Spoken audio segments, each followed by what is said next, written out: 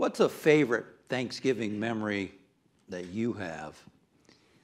I'll tell you, I have a lot of them, because this time of year we used to celebrate my stepfather and my mom's dad, my grandfather's birthday during Thanksgiving. So we would go have Thanksgiving and we would celebrate their birthdays, and it was a wonderful time for us. And when my grandfather passed away, that sort of was the end of that getting together like that, and that was a little sad when it changed like that. But another wonderful memory I have was a time in my life where I had very, very few things in my life. I had just moved from Ananda Village, which is one of the most successful spiritual communities in the world, based on the teachings of Yogi Sage Paramahansa Yogananda. I had just lived there. I had moved from there to Sacramento and rented my first apartment ever. I had lived on my own, of course, at other situations, but I'd never rented my first apartment. And here I am in Sacramento, adjacent to the Sacramento Ananda community. And I was going to expand. I was already an ordained unity minister. I went to Ananda to deepen my understanding of Yogananda's teachings and to be in a community of people who were living it. So I had moved to Sacramento and was going to expand my speaking around Northern California and also start to speak in corporations. That was my plan. You know what they say about your plan. And so here I am in this apartment, and I just moved there. I had very few things. I've been living well below the poverty level for the last 3 years. And so I don't even know how I leased that apartment, really. I don't know how that worked out. But I had my own apartment. I had very few things. I was living in a corner of a trailer for a couple of years in Ananda Village. And I mean, literally a corner. And, the mattress was on the floor, and I think I had an office chair I'd bought and an old computer, but I had a fireplace, and that was cool. I took one of those colored logs and put it in the fireplace, and I thought I was in heaven. I had a fireplace. But I had so few things that somebody must have seen the stuff I was moving into that apartment, which wasn't much, because they left a turkey with canned goods on my doorstep. Now, they didn't know I was a vegetarian, but, that was touched by that. And they must have seen this guy's got such, nothing. He probably needs some food this Thanksgiving. So I must have given that turkey away to somebody who needed it. But the community that I was living next to, the Ananda community, they were having this Thanksgiving gathering, and I decided to make a nut loaf. You know what a nut loaf is? I don't even remember. I haven't made one since. But this was in 1998, I believe it was. And, tofu maybe is in it, and nuts, and it had a cashew gravy where I blended the cashew. My kitchen looked like a mess. But I remember taking this nut loaf to the community Thanksgiving, and I just felt so full of joy that Thanksgiving. I didn't have many things. I didn't have much money, but my heart was full of joy. Grateful, being filled with the greatness of your spirit, of God, the greatness of God. And so today we're talking about living grateful, living simply with gratitude, right? I was living simply. That whole community that I was involved in lived very simply. They were up in the mountains of the Sierra Nevadas, Nevada City, California, and there was not a lot of money flowing around up there. They lived simply, but let me tell you, those people were happy. They were happy. I mean, it's nice having money, though. I remember, I'm not saying throw away your stuff unless you're not using it. We're going to talk about that. How do we live simply today? Because I do remember I was dating a girl with 2 sons. They were young kids, 10 and 12. And I bought like Christmas gifts for them out of the dollar store. And compared to that Nintendo or whatever they were buying at that time, the kids opened my puzzle that I bought them. They looked at their mom like, what the, how do I respond to this, you know? Other than those moments, I was pretty happy. Spank those little brats, no. So, you know, how do we live simply? St. Paul said, in all things give thanks, right? In all things give thanks. He didn't say for all things give thanks. He didn't say, oh, I'm so grateful for my hurting back. He didn't say just give thanks for everything. He said, in all things give thanks. What does that mean? Well, I think it means that you are so grateful for life.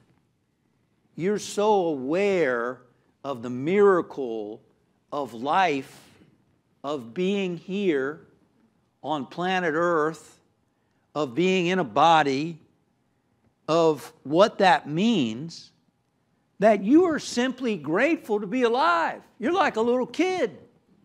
You know, little kids before the age of 5, they're just full of vibrance. They're just full of life. They're happy to, you know, wow, look, a cricket. Oh, look at this or that. They're alive. I think it means to be so alive with life. I've come that you may have life and have it abundantly. That you're just grateful. You're filled with your own greatness. You're so filled with joy and love and aliveness of your being that you can't help but to be grateful in all things. How many of y'all would like to live that kind of a way? Yeah, see, we still have some room for growth, don't we? We still have room for growth, don't we? Yes, we do. Because, you know, what gets in the way? Complicated. As Wayne Dyer says, our ego overcomplicates stuff. We're overcomplicating our life. Overcomplicating stuff. We overcomplicate it. So how do we simplify it? What can we do to simplify our life so that we can start to... He says if we overcomplicate it, if we clutter up our life with ego stuff, then we're not going to be open to the inspiration. Don't we want to be open to this constant flow of inspiration? Of course we do. But it's hard to if you overcomplicate your life. He says we can simplify our life with 3 priorities: joy, love, and peace. Joy, love, and peace. That's different than a lot of people's lifestyle, isn't it? Their priorities. Joy, love, and peace. Those are higher level psychological growth-oriented priorities. Read modern psychological studies. And you'll find that a lot of people are stuck in the safety, security. That's important for us too. We all need the safety and security. But that's sort of a lower kind of a, you know, that's not our highest levels of growth and unfoldment to get stuck in safety and security. We all need it though. We need to continually be in that safety and security. That's part of it. But safety and security manifests as stuff like a need to be popular. Did you know that? Safety and security needs manifest as I want to be famous. Safety and security needs, I need more wealth. I need more power. I need more status. These are things that our society holds up, right? Like this is what it's all about. Those are lower needs in the psychological scale of self-actualization and transcendence. We do need security and safety. But our higher order, our higher psychological needs are for growth, are for self-actualization, are for transcendence. That's important too. And if we're striving after the other stuff because we're stuck in the safety, security, then we're not going to be fulfilled because we're not fulfilling our highest needs, which we would say as a spiritual being, our divinity. Psychologists would say, well, your higher psychological needs that you have, fulfill those. So that's what joy, love, and peace, our higher order, our growth needs as spiritual beings and as emotional, psychological health. So joy. How many of you grew up hearing that the message of Jesus was all about joy? No. Not too many, right? You see pictures of an emaciated guy on a cross. It doesn't look too joyful, does it? Jesus didn't look too happy in that situation. And yet he said, I've come that my joy might be in you and your joy might be full. Wow. The Hindus, the yogis, have been saying God is Satchidananda, conscious eternal joy. Conscious eternal joy. That our deepest longing is to know the joy of spirit. That's the deepest longing. Everybody who ever does anything really wants joy. Michael Singer makes the point that if you look at everything that you want, and this is part of the ego. The ego says, I'm not okay inside. I'm missing something. I'm empty. Something's lacking. What do I need? Well, if I'm lonely, obviously, I need a partner. I need a girlfriend, a boyfriend, a spouse. I need more friends. That's what the ego believes it needs. What does the spiritual being say it needs? It needs more of God. It needs more of the realization of the love that flows from the one source of God. That's what it needs. That's what we really need. We need that love that flows inside of us. Otherwise, we become a taker. I need somebody to give me what I want. I need somebody to love me the way I want to be loved. We become a taker. But when we become filled up with love, when we know the real source of love, and we feel it inside, now we share it.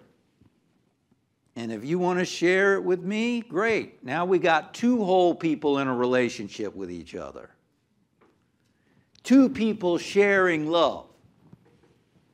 Right? Anybody hear what I'm saying this morning?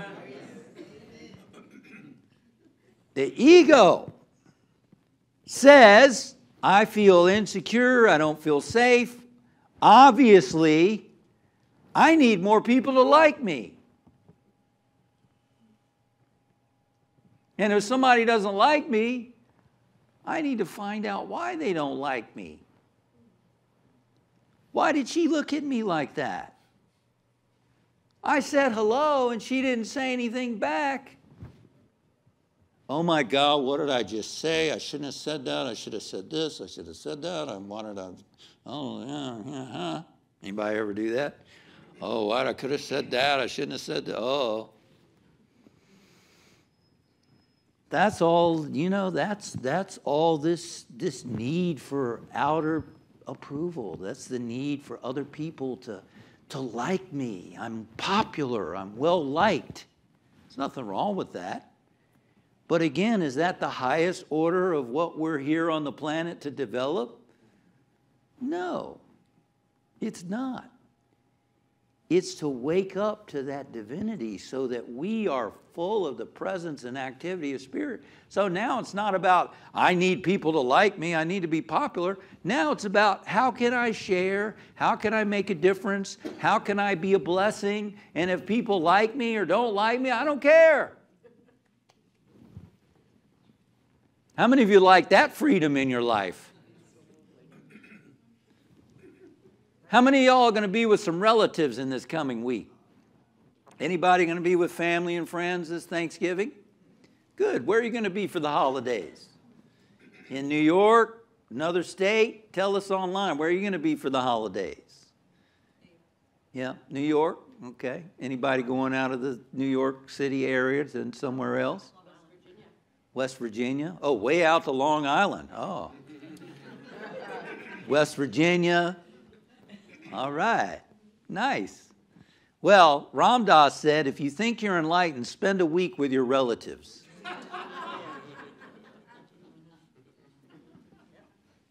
That brings us to priority number 2, love. We said joy, we said love. Love, right? Being a priority. Love is important, right? Jesus thought love was important. He said, love God, love your neighbor, love yourself. And we could expand and say, love humanity, but not love humanity in the way Charlie Brown said. I love all humanity. It's people I don't like. No, the Bible says how you love God is expressed by how you love people. Right? If you don't love people, you don't love God. Because we're all connected, right? I'm always amazed by people in metaphysics who have spent years coming to metaphysics and listening to lectures and all that, and they're as grumpy as can be. Anybody ever see that? Just negative, argumentative. It's like, are you listening to anything? But you know what? We can listen, but it's got to go from the head to the heart, doesn't it? Head full of knowledge does not make one awakened, right? It's what do you see? That's what the Bible says, the fruits of the Spirit. The fruits of the Spirit. What kind of fruits? Is there patience? Is there kindness? Is there understanding? Is there compassion? Now we're growing. Now we see, oh, I guess I am growing. And we got to be patient with ourselves too, you know, patient with ourselves, loving with ourselves. So simplifying, joy, putting joy as a priority. Yogananda said to have the attitude that I am even-minded and cheerful at all times. Even-minded and cheerful at all times. I am even-minded and cheerful at all times. Would you say that with me? I am even-minded and cheerful at all times. Again, I am even-minded and cheerful at all times. Let me ask you, would that simplify your life if you made the commitment that you're going to be even-minded and cheerful no matter what goes on in your life? What does that mean, even-minded? It means this. It means what people mostly are is not even-minded. They go up when things go the way their ego wants them to go, and they go down when things don't go the way their ego wants them to go. Right? That's not even-minded. And that's what we're talking about. We're talking about learning to develop the ability to be in joy no matter what's going on around us or happening to us. That's what the spiritual being is about. It's not about attracting the right relationship. It's not about attracting the right job. It's not about attracting the perfect health. All of that's great, and we all want that, but that's not ultimately what the highest spiritual perspective is. It's learning to be in joy no matter what's going on around us. In all things, give thanks. And that's a difficult message to hear. But I'm here this morning not to deliver a simple message that everybody wants to hear about You can attract wealth and this and that through a grateful mind. You can get that other places. But you're not going to hear what I'm talking about this morning in too many places. And that is that you as a spiritual being are here to enjoy life on its own terms, to be able to accept life as it is, to be even-minded no matter what happens in our life, to be able to accept what happens and to live in this state of joy. In all things give thanks. I think that's what Paul meant. He meant to be so in tune with your spiritual essence that it doesn't matter what happens. And that to recognize that being here on the planet, the specialness of that, the specialness of this. You are on a planet where there's nothing else happening anywhere else in the universe. Do you realize that? Really, if you go to Mars, there's nothing there but dust. You go to Venus, there's hydrochloric acid being rained down. There's nothing else going on out in the universe. But somehow you and I ended up here on this planet where there's all kinds of things going on. It's a circus. It's a circus. There's colors, there's sounds, there's people of different shapes and sizes and belief systems and all that. It's all going on right here. And we could have been maybe anywhere on the planet, you know. There's nothing else happening anywhere else. It's all happening right here on the planet. And you won the lottery. You won the lottery. It's true. You won the lottery. You are here where everything's happening. Oh, but I don't have the relationship I want. Oh, okay. But you're here. Yes. Look at all the people. Wow. Yeah, but I don't have the apartment the way I want it to be. Oh. You got an apartment? Yes. Yes. You got an apartment. Yes. Simplify. Simplify our thinking. And you know what? This is a lot easier to talk about than it is to do, isn't it? How many times do we hear an inspiring message go out on the street and somebody took my subway seat? That stupid bus is late. What is wrong with the metro system? I should move to Germany. You know? Silly stuff. The ego. But that's where we need to practice. We need to practice with the little things. Practice being even-minded and cheerful with the little things. Joy. Dr. Dyer recommends give yourself some leisure time, have more play time. How many of y'all are playing in your life? You have time to do some things that are fun for yourself. Don't overcomplicate your schedule with so many obligatory things that don't inspire you, that don't bring you satisfaction. You know how many social things people go to because that's what you're supposed to do. But does it inspire you? So for those of you going to be with your relatives this weekend as we talk about love, back to love, trying to avoid love, but I'm back to love. I'm just kidding. I remember a transforming time in my life. I was in college. I was reading the Bible for the first time, consciously anyway. And I remember reading, honor your father and your mother. And I thought, this is what I'm asked to do, honor my father and my mother. I'm going to start doing a better job with honoring my father and my mother. What can I do to honor my father and my mother? What does that mean? Well, it certainly doesn't mean what you see a lot of today, talking back to your mother and your father. Preach. Talking nasty to your mother and your father. being critical of your mother, trying to tell your mother and your father what they should be doing. When I did that, you know, I was new into metaphysics and I had all the answers and all this stuff, and I'm telling Mom Mom, don't talk like that. One day she said, "You think you're so perfect. Charity begins in the home." Like, yeah, that's true. Honor thy father and thy mother.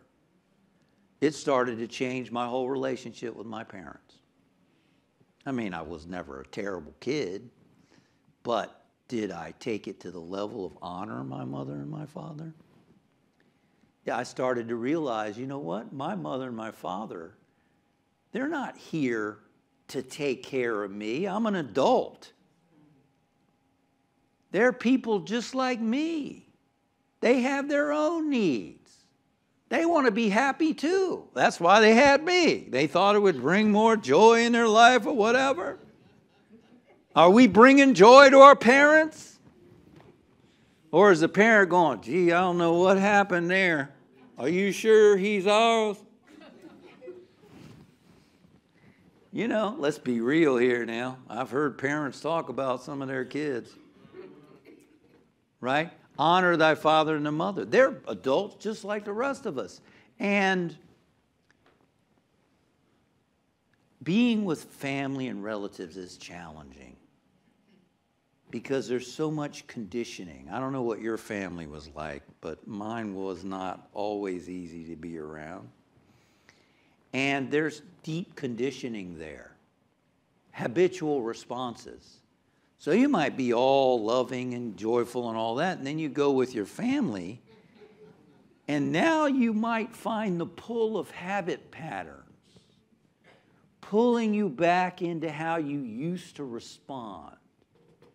Now, some of you are parents, and your kids, you're going to be with your kids, and you might find that conditioning, well, I'm the mother, or I'm the father, or whatever, and I've got to be a certain way, and all that. Remember, your kids are spiritual beings. And if they're over 18, realize they're spiritual beings and trust that activity in them, right? Trust that activity in them. It's nothing worse than a parent who is telling the child subconsciously, you don't have what it takes. I need to take care of you and tell you what to do. They're divinity. They're God incarnate. So it goes both ways. So the idea is this for love, and love is important. You remember that you might have heard the story of the two infants who, they were 1 week old. They were both in incubators, and the doctors didn't think one of them was going to live. And one of this true story, one of the nurses went against hospital policy and insisted that they put both of the infants together in the same incubator. And when they did, the healthier sister embraced the other one with her arm. And at that point, the other sister's heart rate started to level out, her blood pressure changed, and it made all the difference in the world. Love, sharing love is healing. So when we're with relatives, with children, with parents, it's a great growth opportunity if we stay conscious. It's a great growth opportunity if we go into that not thinking about what are my needs and how is Uncle Harry going to treat me and how the parents can be with me. How am I going to show up for them? Does that make sense? How can I be compassionate? How can I be loving? How can I lift up them?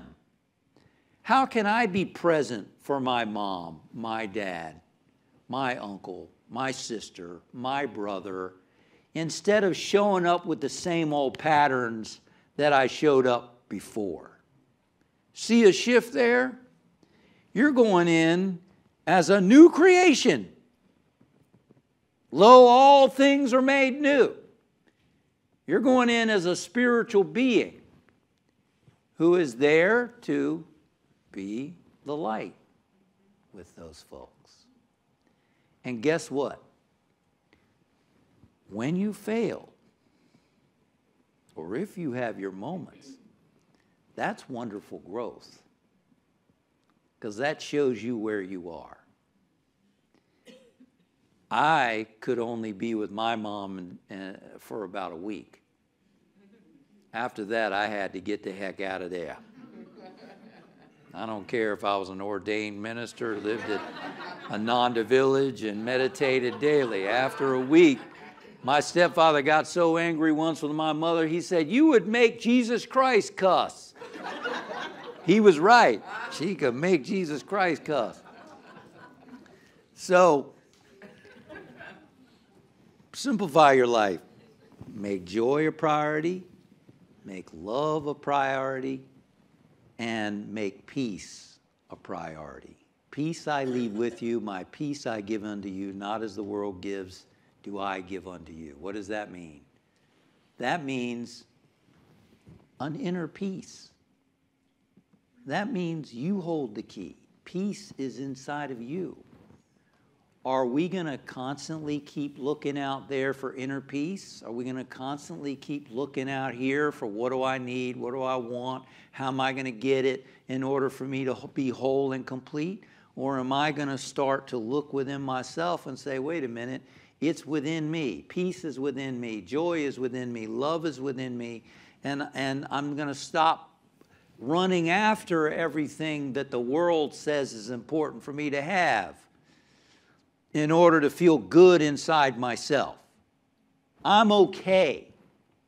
I'm okay. I can be okay. I can be. I don't need her to approve me. I don't need him to like me. I don't need everybody to think the way I think. I can be content within myself. I can be peaceful within myself.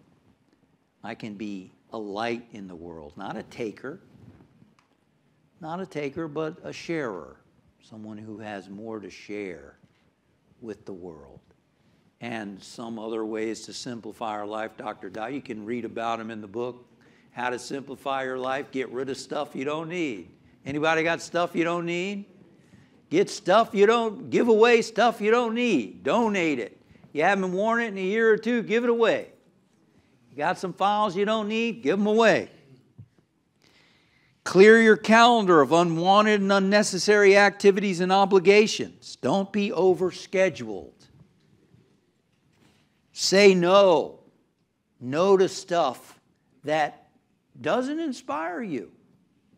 Dr. Dyer says, if cocktail parties, social get-togethers, fundraising events, or even drinking and gossiping gatherings with friends aren't really how you want to spend your free time, then don't.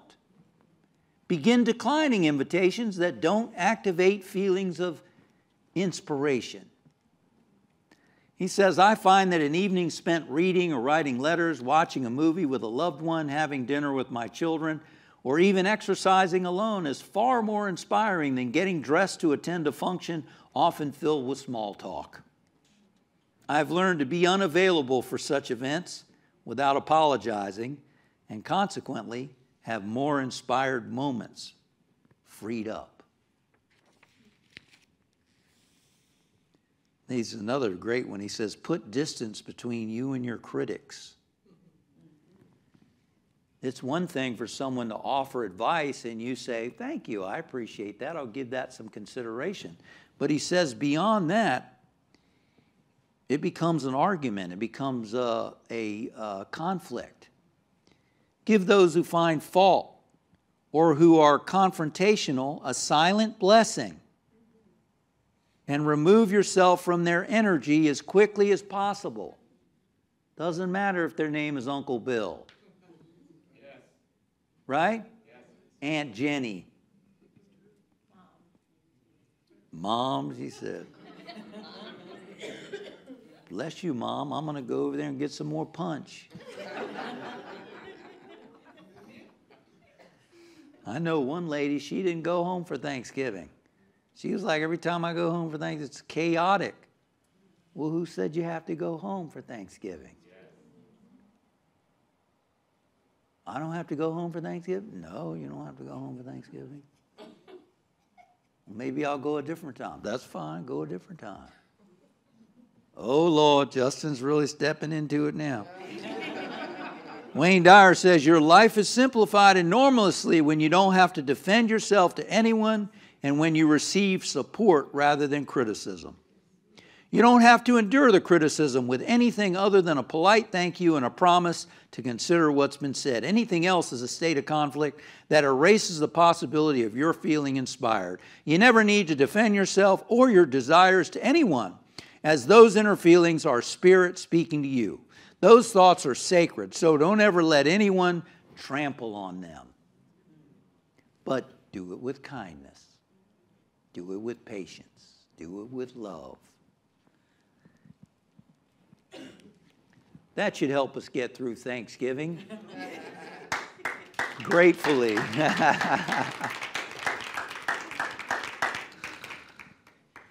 So let's simplify our life.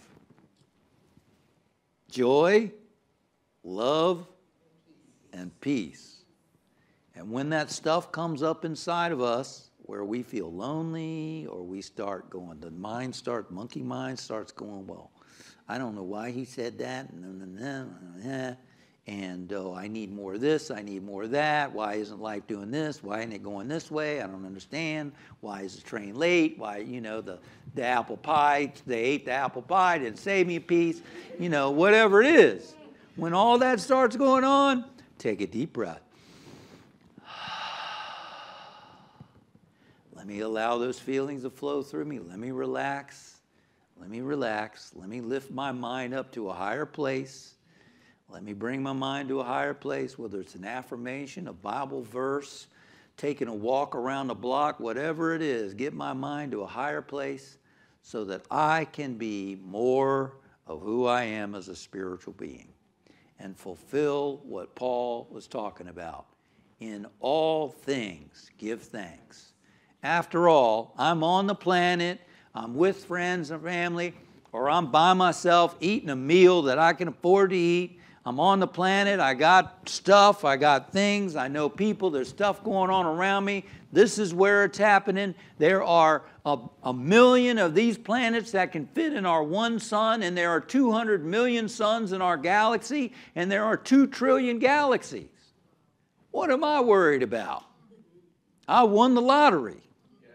I'm on the planet. Not only am I just on the planet, I'm a spiritual being given dominion and authority over my mind and my heart, so I claim it this Thanksgiving.